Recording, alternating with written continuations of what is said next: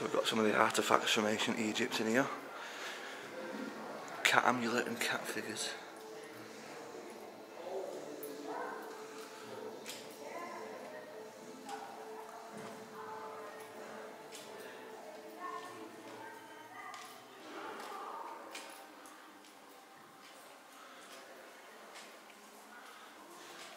The oil lamps.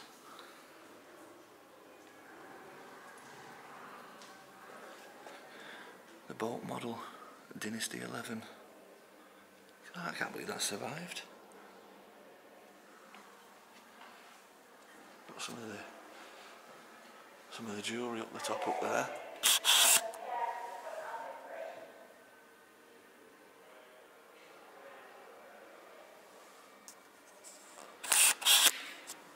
Some of the old shoes and jewellery, earrings. I've seen that face before. The bust of Neferatu.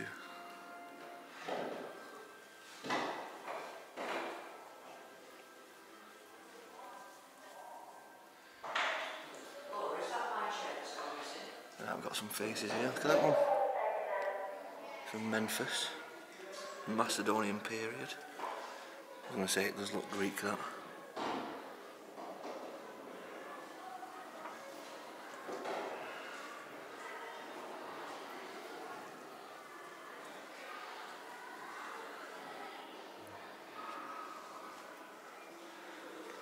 Little gaming pieces. You don't think there'd be so much things like that? I wasn't expecting it to be as much things like this. There's kids in the other room, obviously. Look at this here. Papyrus with Greek inscription from Homer's Iliad. Bits that are still remaining. Little Thoth statues. Got some of the little figures up there as well. I'm going to try and get the camera up there again.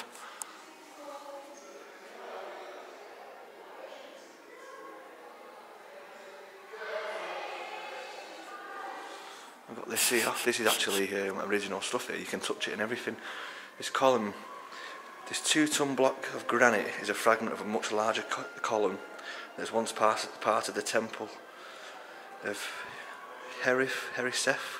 I'm not too sure how you say that one. But you can see the inscriptions and the writing going down.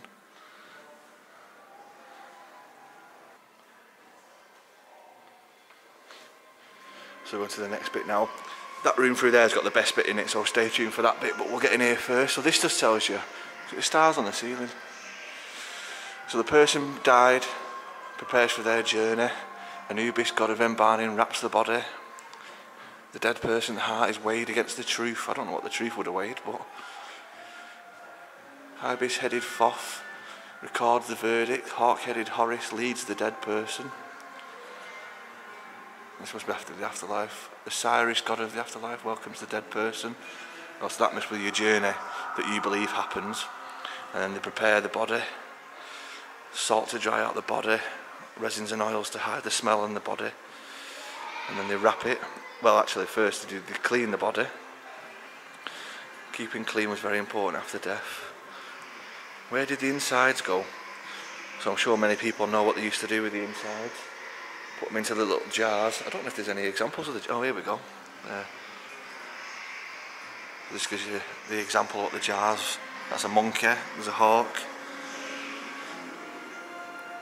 I always remember from the Mummy film when I was a kid watching it, and she said that they'd put a needle up the nose, scramble it about and pull the brain back out.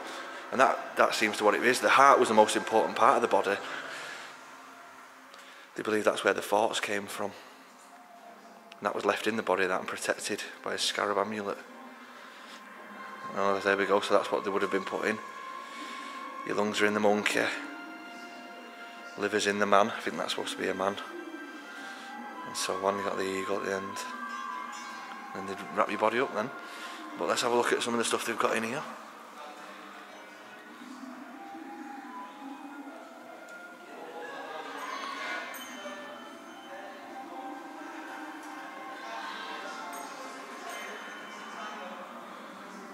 These are amazing. These It says that even though they look like they belong together, they're actually not. They're part of two separate tombs, those two. From the same period, but different people. The detail.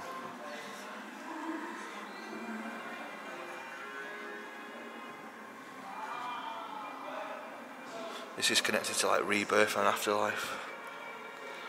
I like these little statues, these are good.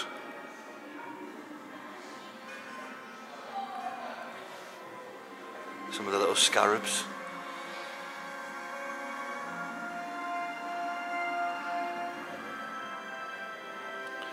We've also, oh that's mummified animals.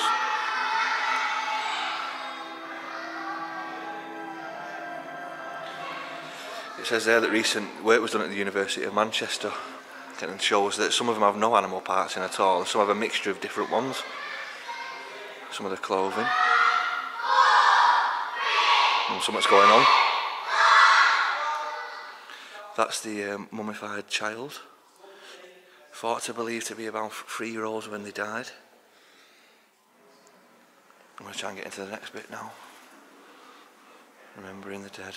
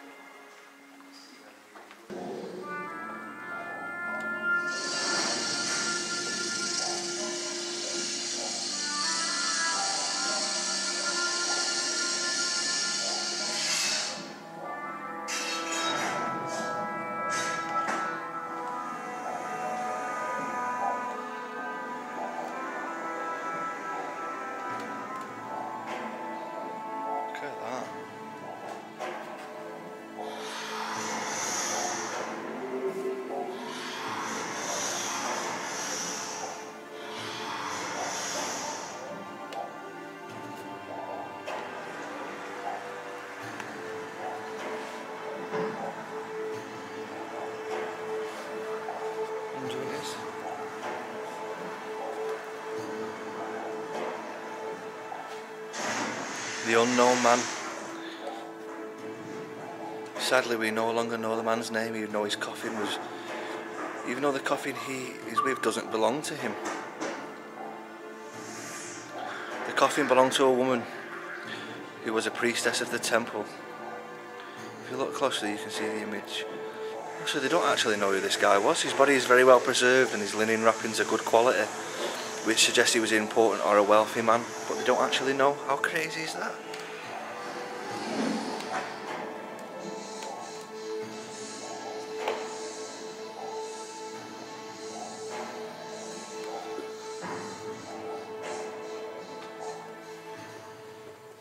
Wow. Look at this place as well, they've done it all up, maybe what a tomb would have looked like. Let's leave you with the last little image of our mate.